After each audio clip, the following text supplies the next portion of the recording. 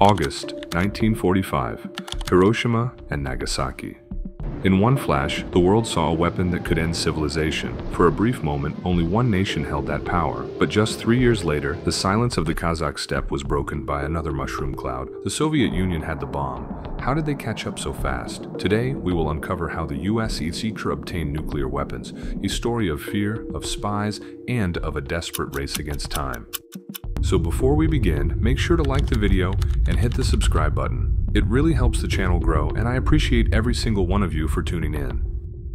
When the United States dropped atomic bombs on Hiroshima and Nagasaki, the message was clear. Whoever had this weapon could shape the future of the world.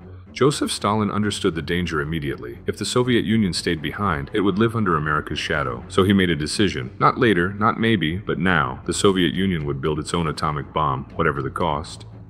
The Soviet Union had brilliant minds, physicists who understood the secrets of atoms and fission. Men like Igor Kurchatov and Yuri Khariton would soon become the leaders of the atomic program. But brilliance alone could not win a race that had already started. Years of war had destroyed much of the country's industry, political purges had eliminated some of the brightest minds, and the United States had a massive advantage: factories, research facilities, and a secret project that had already produced real bombs. The Soviets faced a monumental challenge. They had the brains, but not the machines. They lacked large-scale plutonium production, high-precision laboratories, and the infrastructure to build and test a working bomb. Every day that passed without progress increased the risk. Stalin knew that if the USSR fell behind, the balance of world power could shift permanently. The stakes were nothing less than survival. To succeed, the Soviets would have to build everything from scratch: secret cities, massive factories, laboratories hidden from the world, and do it faster than anyone thought possible. It was an impossible task, but the race had begun. The Soviets faced a monumental problem: brilliant minds, but few factories, and time slipping away. They needed knowledge, fast. That knowledge came through a hidden highway of espionage. Soviet spies had penetrated the most secret corners of the Allied atomic programs. Inside these top-secret laboratories, ordinary people became extraordinary. Some acted out of ideology, some out of fear, and others from a belief that no single nation should control such terrible power. Klaus Fuchs, a gifted physicist at Los Alamos, became the most important link. He passed blueprints, calculations, and detailed designs directly to Moscow. Every note, every formula, every diagram saved Soviet scientists months, even years of experimentation. But Fuchs was not alone. Theodore Hall, one of the youngest scientists at Los Alamos, risked everything to send critical insights. Alan Nunn May, Harry Gold, and others formed a secret chain carrying America's most guarded atomic secrets behind the Iron Curtain. This espionage was a lifeline. It gave Soviet scientists a clear picture of the bomb's design, reactor operation, and plutonium handling, knowledge that might have taken years to develop independently, yet espionage could only take them so far. Blueprints could guide them, but they still faced the impossible: constructing massive plutonium reactors, shaping explosive lenses with extreme precision, and assembling the first Soviet atomic device, all under a veil of secrecy and immense pressure. Every stolen secret had to be turned into action, every diagram into a machine capable of destruction. The spies had given them the map. Now, the Soviets had to build the journey. Espionage gave the Soviets a blueprint, but blueprints alone could not build a bomb. Stalin understood this. To turn knowledge into power, the USSR had to mobilize the entire nation. Secret cities sprang up, places that did not exist on maps. Entire towns, with workers, laboratories, and factories, were hidden behind barbed wire and guarded gates. Chelyabinsk 40, now Ozersk, became the heart of plutonium production. Mayak, a sprawling complex in the Ural Mountains, transformed raw materials into the fuel for the bomb. The program was ruthless. Lavrenti Beria, head of the secret police, oversaw every detail, ensuring no leak, no mistake, no delay. Scientists like Igor Kurchatov worked tirelessly, often under immense pressure, racing against time to solve problems the world had never faced. Factories rose from nothing, reactors were built in record time, and entire communities worked in complete secrecy, unaware of the scale of the project they were part of. Every shipment, every calculation, every experiment was hidden, because failure or exposure could cost the USSR everything. It was a machine built on secrecy, discipline, and extraordinary human effort, a massive hidden project that would eventually change the balance of power in the world. Stolen blueprints gave the Soviets a head start, but blueprints alone could not build a bomb. Every design had to be adapted to the materials, tools, and conditions available in the USSR. Scientists like Kurchatov and his team faced countless technical challenges. Explosive lenses had to be shaped with extreme precision, reactors had to operate flawlessly, and plutonium, a deadly substance, had to be handled safely, often in experimental conditions that had never been tried before.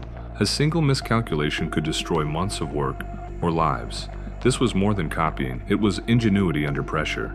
Soviet engineers studied, experimented, and sometimes improvised solutions that the Americans had not considered. They developed new techniques, solved unforeseen problems, and slowly turned theoretical knowledge into practical reality. The work was relentless. Long nights, endless calculations, and high-stakes experiments defined the pace.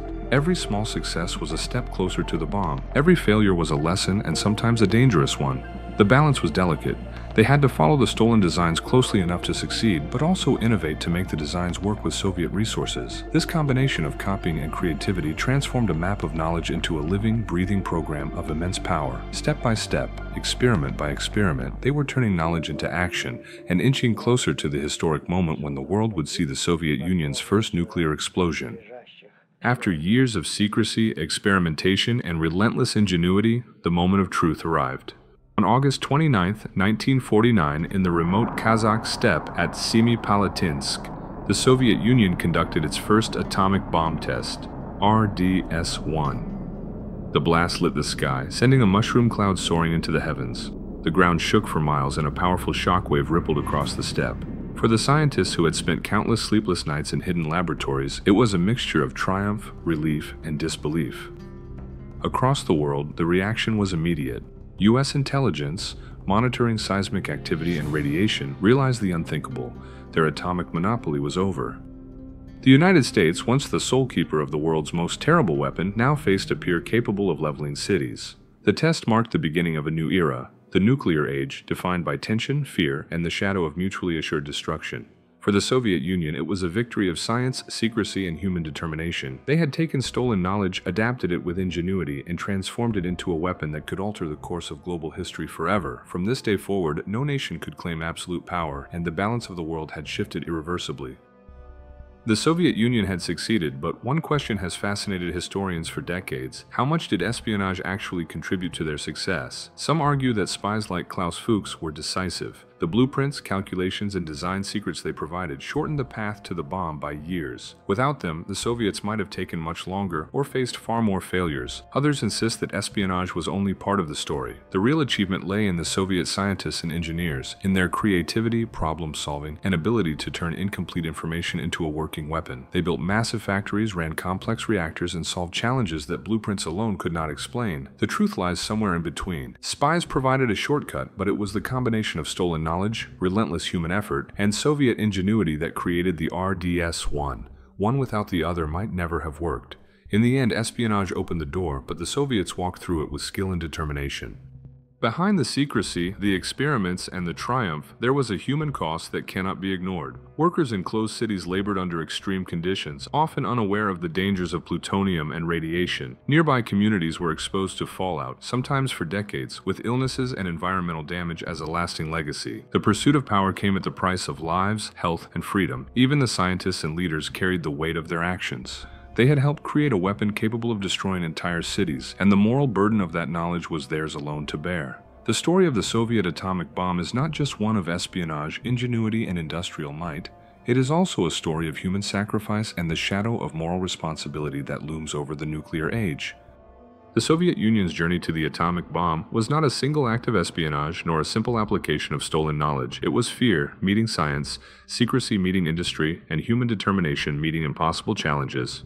From the stolen secrets of spies to the ingenuity of brilliant minds, and from secret cities to mushroom clouds in the steppe, this story reminds us that power has a cost, and the balance of the world was forever changed. We want to hear from you.